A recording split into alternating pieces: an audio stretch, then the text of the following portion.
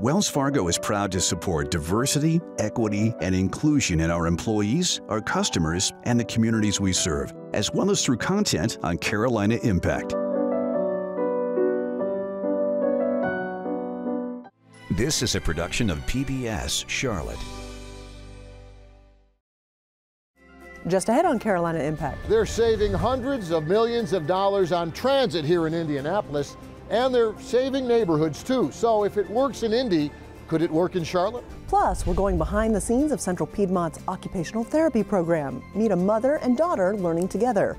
And she not only makes her own clothes, she also makes her own fabric. We'll introduce you to an artist creating eco-friendly fashion. Carolina Impact starts right now. Carolina Impact, covering the issues, people, and places that impact you. This is Carolina Impact. Good evening. Thanks so much for joining us. I'm Amy Burkett. Charlotte's got a transit problem. Big plans for new light rail lines, but no money to build them. And a housing problem, rising rents and home prices. So tonight, PBS Charlotte goes on the road to see how other cities are finding solutions. Maybe we can learn something. Carolina Impact's Jeff Saunier and Doug Stacker join us from Indianapolis with more. Yeah, it turns out that they ask a lot of the same tough questions here in Indianapolis that we ask ourselves back in Charlotte, like how do you grow your transit system when light rail is so darned expensive? Or how do you bring better jobs to blue-collar neighborhoods that really need the work? Or how do you get developers to build more affordable housing? Well, they're finding out here in Indy that the answer to all three questions might be the same.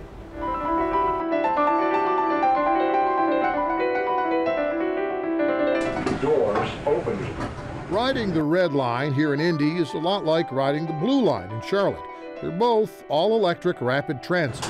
Doors closing. With doors for passengers on both sides, the red line whooshing down the middle of Indy's busiest boulevards, past all the traffic, stopping at modern new transit stations every half mile, every 10 minutes during peak hours, connecting the University of Indianapolis to the south with Indy's Broad Ripple Restaurant and Arts District to the north. Thank you so much. Thanks, man. Appreciate it. But here's the difference. While Charlotte's blue line is light rail, Indy's red line has no rails. It's what Indianapolis calls Bus Rapid Transit, or BRT, the first BRT in the country to use all-electric powered buses. No overhead wires either. They just plug them in, charge them up here at the Indy Transit Garage to serve a red line that's within a quarter-mile walking distance of 50,000 potential passengers and almost 150,000 jobs. And I think many cities, they feel they've made it or they've accomplished something if they've got that light rail, that shiny car. Inez Evans is the CEO of IndyGo, the Indianapolis transit system, where electric trolleys on tires instead of tracks are part of Indy's history and its future too. Overall, running bus rapid transit or a rubber tire version is cheaper, number one, and it is the precursor to running rail should and if you ever decide to do a rail project.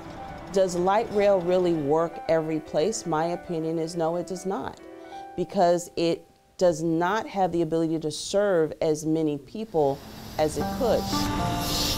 Evans' point is, why spend billions on one light rail line when you can spend millions instead on multiple BRTs to multiple locations? The only thing that's missing from our bus rapid transit stations are rail lines, the actual tracks in the ground. That is what gives you flexibility. Indy's already building its next BRT, the Purple Line, here on North 38th Street. 15 more miles of light rail style transit stations and BRT lanes through many of this city's historically black and low income neighborhoods. And the neighbors here aren't just getting transit either. Streets filled with potholes for years are finally being repaid for the BRT project. New wider sidewalks are on the way too, and so are new jobs. Yeah, you don't see a lot of $15 million projects that are creating jobs in this part of town. But Kent Kramer says Cook Medical's new manufacturing plant came here specifically because of that future BRT line. We're in a clean room in a manufacturing facility that is going to be building medical devices. We're in a training mode right now, but we're on the east side of Indianapolis at 38th and Sheridan. We were zeroed in on a location that would be on the Purple Line. Kramer's the president of Goodwill in Indianapolis, which is training 100 workers for these new jobs. Right here in this part of town, it's one of the highest from a poverty standpoint and unemployment in the city of Indianapolis. So bringing jobs to this part of town is really a big thing. And Kramer adds that the Purple Line is also bringing a hospital health center next door and a grocery store, all served by the same BRT station right at their front door. In fact, all along Indy's new BRT lines, vacant lots and boarded up buildings are finding new life in these old neighborhoods. Yeah, this is affordable workforce housing, which means keeping our historic neighbors in their neighborhoods and also making sure that they have a place to go that's both affordable and high quality. Developer Eric Armstrong is building 40 units of affordable housing at 38th and Broadway, where these old apartments have been abandoned for 20 years. And you could be in a 2-bedroom unit for, $800, $900. Wow, that's unheard of. Yeah. And you're literally right in front of a BRT station. Yeah, that was a big part of why we wanted the location. And a few blocks away, near another Indy BRT station. This is Parkside at Tarkington. It will be a 60-unit, 55 and older senior, affordable, mixed-income housing development. Michael McKillop shows us what used to be a vacant 1950s office building, right down the street from multi-million-dollar mansions, until his nonprofit Midtown Indy community group and the city made a deal with the property owner to keep it affordable. A property of this size would be you really would rarely have an opportunity to do what we've done here. It was important to us from the early days of planning BRT that we identify properties that could be land banked ahead of time. I think this is replicable in any city.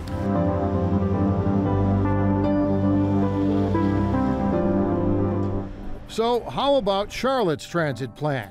Could we build more of these cheaper BRTs instead of light rail, and then use them to lure more jobs and more affordable housing to low-income neighborhoods? I mean, the original plan, which was, endorsed by Mecklenburg County voters, did have a lot of BRT, but we heard strong recommendations and feedback from the public of a desire for light rail for the southeast and west corridors. But Indy has strong recommendations and feedback from the public too, in favor of BRTs over light rail. So maybe it depends on who you ask, and what you ask, and where you ask. From where I'm at, I'm 1 block north and 1 block east of now a new transit stop. The neighbors that have been fighting to get the value in their properties upgraded. With the progress of the bus rapid transit, we're seeing that, how we're really building a dream together. And if you're looking for a cost comparison, well, Charlotte's Blue Line extension, light rail from Uptown to UNC Charlotte, is about 9.5 miles long, has 11 stations, and costs $1.2 billion. Here in Indianapolis, the current bus rapid transit line is 13 miles long, has 28 stations, and costs just under $100 million, which means bus rapid transit in Indy is 12 times less expensive than light rail in Charlotte. Amy? Thanks so much, Jeff. To find out more about how bus rapid transit works in Indianapolis and how it might work in Charlotte, head to our website, pbscharlotte.org. Well, when was the last time you gave any thought to opening a kitchen cabinet or twisting off the lid of a jar? Day-to-day motor skills can often be taken for granted until we need help. That's what occupational therapy assistants are trained to help us do. It's one of many workforce development programs offered by Central Piedmont. Carolina Impact's Jason Terzis has our story. We're going to get this bag of coffee out of the cabinet. Okay. And then we're going to get this mug out of the cabinet. Okay. And then we're going to take this to the sink and fill it up. Will Vega walks Terry Morris through the steps of doing one of life's most basic tasks, making coffee. See how far away you are from the counter and how far away you are from the walker? Yes. If you're reaching like this, it's less safe. But while doing it, Will wants to make sure Terry is as safe as possible. But you showed me things that I do that I shouldn't do. The 92-year-old is recovering from a stroke and lives by herself. Do I stand up? Will works with Terry on various kitchen and laundry room chores, as well as strength-building exercises. Because I like the idea of problem solving with a person one-on-one in like a really dynamic kind of context. For Will, serving others isn't anything new, but in this capacity, it is. And then here in Charlotte, I managed a tap room at a local brewery, worked in packaging in the back of the brewery for a bit, so a little bit of everything. He spent a few years working at Noda Brewing. I mean, it's a great industry. But ultimately decided he wanted to take his career path in a different direction. I mean, it was honestly just Googling medical fields and like certifications and licensures, and that was when I found out about occupational therapy. I love occupational therapy, but we have a really crappy name because it's very misleading. People assume occupational means like job, work, but it actually is like a lot of different things. Like you have your activities of daily living. Think of your occupation as the job of being you, and whatever it takes to do what you need and want to do in your life. Basically, therapy to get people back to doing what's important to them. So for an infant, it could be reaching for a toy. For a school child, it could be writing and opening their book bag. For a teenager, it could be learning to drive a car. For an adult, it could be making a meal. For a senior, it might just be still being able to dress yourself. Now, grab the top of your jacket and throw it over your shoulder. The Occupational Therapy Assistant Program at Central Piedmont Community College launched a decade ago, with Program Chair Brenda Cannell leading the way. So again, you're working on repositioning your body without falling. The 2-year Associates program teaches students how to assess and monitor patient performance related to movement, sensation, cognitive skills, and daily routines, and features lots of in-class simulations. Most people learn by doing, and even though students say to us, can't you just tell us what's the right way to treat somebody with a stroke? No, I can't, because if you have 100 people with strokes, you have 100 completely different patients. Practicing all these things and throwing curveballs at them helps them figure out what the real world is going to be like. This activity has so many options for grading it up and down. 25 students are admitted to the program each year, and over the last 4 years, graduating students have a 100% pass rate on the National Board Certification Exam. I could not be more proud of our students. Their record in passing the exam, I think, is a testament to the quality of our faculty. According to the U.S. Bureau of Labor and Statistics, the median annual wage for occupational therapy assistants was nearly $62,000 as of May of last year. Overall, employment is projected to grow 34% from 2020 to 2030, much faster than the average for all occupations. That translates into nearly 9,000 job openings annually. So the majority of our graduates go to work in either pediatrics or geriatrics. And those are two settings which employ a lot of OT assistants. I think it's very competitive, but a lot of people get jobs in like the nursing home area. That's like the first place people go. I've had a few different positions now, and it's definitely like there are opportunities out there. You're gonna put your hands on the counter, both hands. We're gonna move the walker out so you can get close to the counter. But for Will, his career path has done a 180 of sorts, from serving beers to serving others. But it is crazy to think about, just, you know, where I was 6 years ago versus now. And his supervisor at the pavilion at Brightmoor and the person who hired him is rehab director Paige Villarreal. She's a graduate of Central Piedmont's Occupational Therapy Assistant Program herself.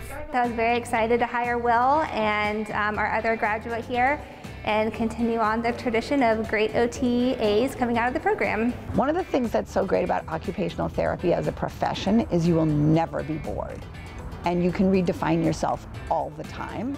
While the name occupational therapy might still be confusing to some, if you, a family member or friend, is ever in need of one, the graduates of Central Piedmont will be ready. For Carolina Impact, I'm Jason Terzis reporting. Thank you so much, Jason. You can learn more about other programs Central Piedmont offers on our website. Just click on the Education tab and the Getting to Work tab to view our technical career video library. Well, in South Carolina, data shows agritourism farms increased nearly 79% since 2012. During the pandemic, demand for outdoor activities motivated even more farmers to diversify their operations. Carolina Impact's Rochelle Metzger shows us how some local growers are turning their land into go-to recreation destinations.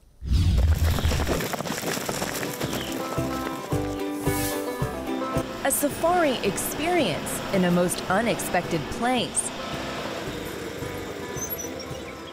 Herds of bison roam the rolling hills, grazing in pastures as far as the eye can see. Originally from South Africa, welcome to the west side. Fred Ilsa owns and operates Tatanka Bison Ranch, offering visitors a unique opportunity to view and learn about bison in a natural environment. Our main business here is agritourism. Our motto, which is preservation, agritourism, education. People coming out here and learning about these amazing animals and how we holistically manage our land. The sprawling 215-acre property is nestled in the heart of York County, South Carolina, about a 45-minute drive from uptown Charlotte. A lot of people are unaware that bison were indigenous to the Carolinas. From my research that I did, the last ones in the wild in South Carolina was 1798. We had prairies out here and we had big herds of bison. Together with wife Dana, they offer guided tours to groups and school children. Kids are always happy to learn new things, and we tell them everything from how we farm these animals, how we farm a ranch, and then we spend a lot of time actually with the bison and showing the various features of the bison. And with Fred, no feature is off limits. And I'm gonna let you sniff some bison poop. It's an exciting time on the ranch. Mamas are all pregnant. They're expecting 12 to 14 calves this year. The couple also sell bison meat products and host events, including farm-to-table dinners. Tatanka is one of more than 500 registered agritourism farms in the state, though there are many more that invite the public to visit in some small way, according to Jackie Moore, marketing specialist with the South Carolina Department of Agriculture. It's growing really fast. Agritourism combines the essential elements of agriculture and tourism. Moore says the state is seeing new trends, from work on a farm experiences and overnight stays to virtual visits and adult entertainment. There's a lot of fun things that kids do on a farm, like corn mazes, Easter egg hunts. Now farms are opening them up for adult versions, like having wine or beer, having an Easter egg hunt where there are coupons in them. Another new feature, hiking trails. It used to be you go to state parks when you wanted to go hiking. Well, now farms, they've got a lot of land. Christmas tree farms, you know, they set up hiking trails through their farms.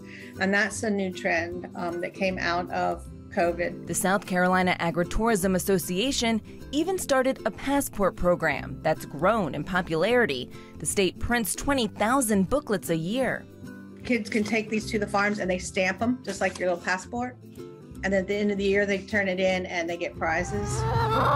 For family-owned operations like Bush and Vine, diversifying their offerings means new sources of income. That really adds value to what we're doing here and makes us more sustainable.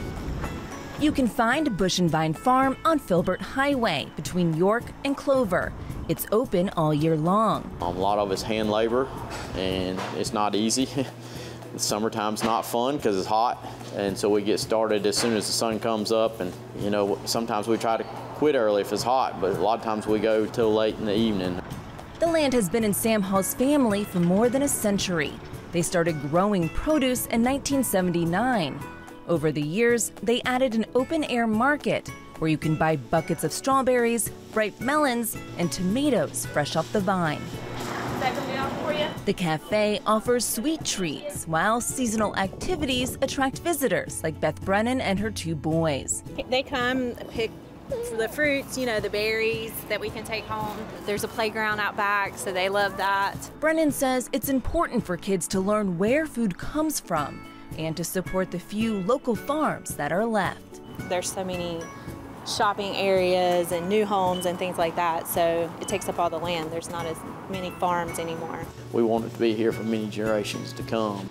Food is important to all of us. For farmers like Hall and ranchers like Fred Ilsa, the shift to agritourism means more than just growing and selling food. The whole thing is about sharing the experience. Experiences that last a lifetime. For Carolina Impact, I'm Rochelle Metzger. Thank you, Rochelle. The South Carolina Agri Tourism Association makes it easy to find participating farms.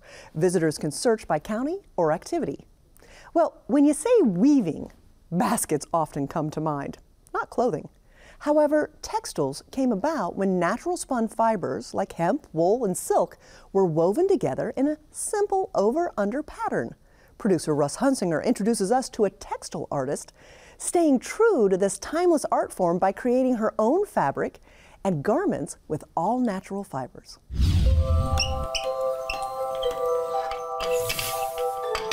I really feel connected to the past because it is such an ancient craft.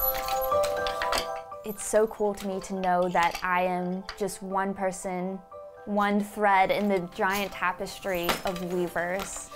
Hi, I'm Elizabeth Ranunculus and I'm a fiber artist. Fiber artist, that would be someone who primarily works with fibers, textiles, so yarn, fabric. Weaving is a form of meditation for me because it is repetitive. You really get in the zone and there's this flow that starts to happen with your hands connecting to your feet, connecting to your mind. I knew I wanted to do weaving, creating art for a living after I made my first big dress. And I got a lot of positive feedback on this, and people messaging me, can I have one? I want one. Where can I get one? I design whatever I'm gonna weave on paper, and then I bring it onto the loom and create this fabric that can either be used just as fabric and really transformed into anything. I also create wall art pieces, so more tapestry woven items. But my favorite thing to make is clothing, specifically zero waste design clothing.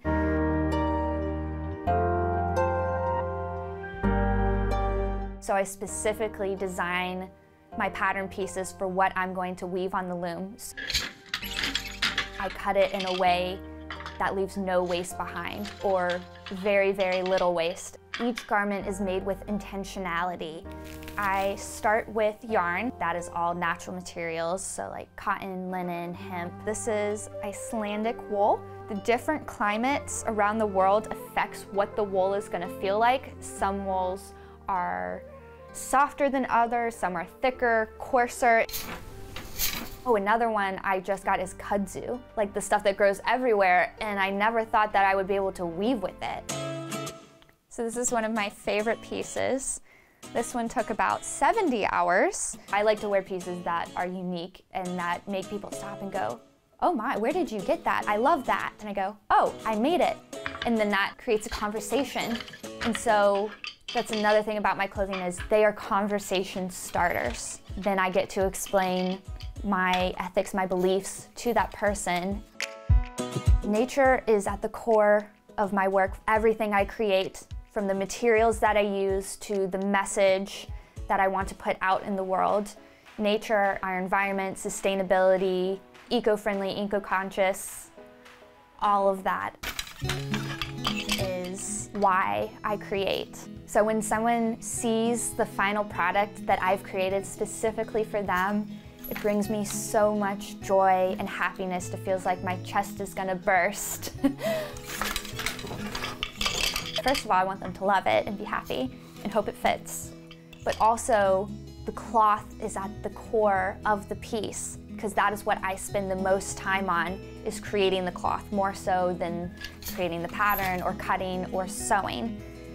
So I want them to feel that whenever you touch it, it's almost like your favorite blanket, and that tactile quality that really connects you to something. Oh, the talent she has. Thanks so much, Russ. Elizabeth currently works as a seamstress, but hopes to eventually turn her passion for weaving into a full-time business. That's all the time we have this evening. We'd love your feedback and your story ideas. You can send both to feedback@WTVI.org. Thank you so much for joining us. We always appreciate your time, and we look forward to seeing you back here again next time on Carolina Impact. Good night, my friends.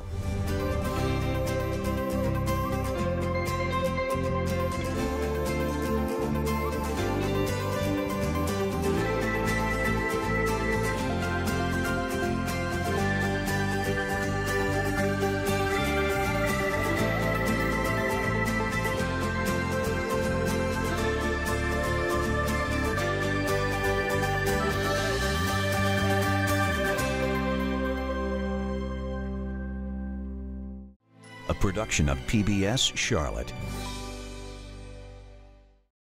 Wells Fargo is proud to support diversity, equity, and inclusion in our employees, our customers, and the communities we serve, as well as through content on Carolina Impact.